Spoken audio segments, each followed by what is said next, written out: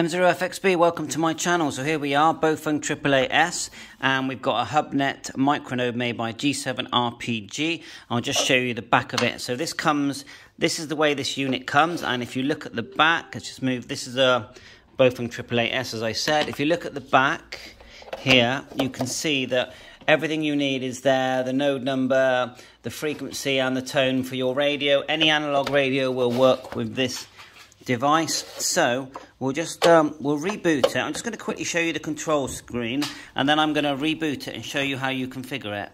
Here is the control screen. So you can select one of these tiles. Just runs off your IP address which the device gives you, or you can use Supermon, and you can use any all-star node number. So let's go back to the device and act like we've turned it on for the first time we've just received it. So it comes with a power cable. It's just 12 volts. I've got it on my power supply for now. I actually find it works with a normal UV5R power supply. But anyway, it's inexpensive. So let's unplug it, plug it back in, and you'll see that it will cycle through some different colours. So at the moment, this means it's like booting. It means that the Raspberry Pi is active and doing some work. You can get these with different colour LEDs. Orange, red and blue, and they change. This one is quite clever. It's got one LED built which changes colour. Inside is a 70 centimetre antenna, so it works on 70 centimetres. Now let's turn this up and we'll hear it talking, and it will tell us what IP address to put into our browser to actually find this all-star node made by G7RPG. IP address. So the LED goes red. 192.168.0.100. So now I'll select the tile. Now you can do it by DTMF. The node number on this is 41522. So you just put that in DTMF and it will connect. And you can pre-program DTMFs. I can't remember if you can pre-program them in this AAA, but you can definitely do it in most analog radios and all UV5Rs. But for now, we'll just use the tile system. I'll just show you on the computer. So we're just going to go here and connect Hubnet.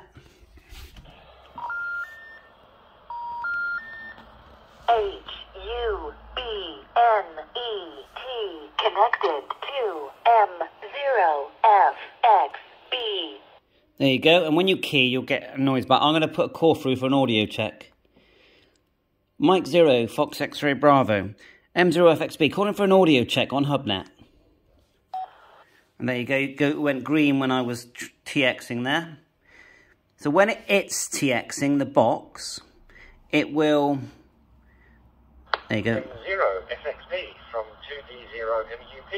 Yeah, you're sounding pretty good, Andreas. I'm currently mobile, so my audio ears aren't the best at the moment, but you certainly sound loud and clear, like your normal self. From there you go. 2D0MUP. And inside is a Raspberry Pi, a CM108 sound card, and one of these radios. And look how good the audio sounds. 2E0... yeah, very nice to catch you again. I know we've worked a few times. Sounding really good. And I'm just on a Bofeng AAA-S with a G7RPG node doing a video sort of test for my channel. So thanks very much for that. Perfect audio from you. Back to you.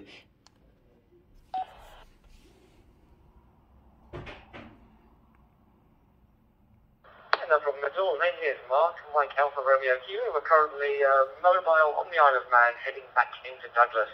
I'm getting in via the GD7CA digital repeater on DMR and using the Anytone 878 UV Pro 2, all the numbers. Alright mate, I won't keep you. 73 for now. M0FXB, 2D0MUP.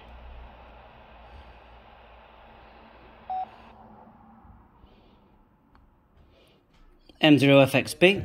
Just a quick question for you, Mark. So I know you've been using the system for a few months now. How much has using the All-Star system and Hubnet improved your hobby? Back to you.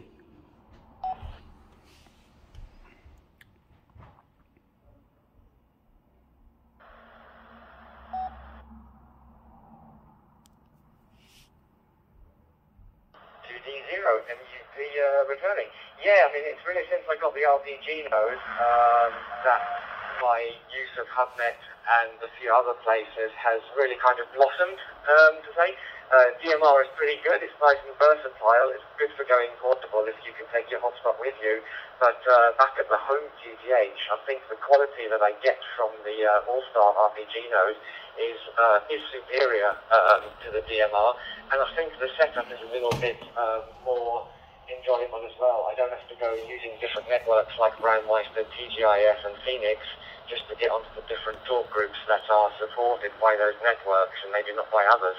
Whereas with All-Star, I can just simply dial in anything that's on All-Star, and it works. The audio is great. So yes, I think it has significantly improved it, and I'd recommend the G7RPG node to anybody. Hope that helps. M0FXB 2G0 MUP/mobile.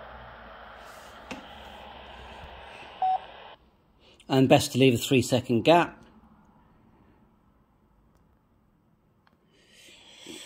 Yeah, thanks very much, Mark. And I pretty much knew the answer you were going to give, because I completely echo every word that you've just said. And I'm just chatting with a friend of mine he's not sure if he wants to use use this system. And I keep saying to him that the Hubnet and the node system will completely change how often and how much you enjoy amateur radio, and we both know why, because we're already doing it. Right, well, I'll stand by. Thanks very much for that. Catch you again soon. M0FXB 73, all the best.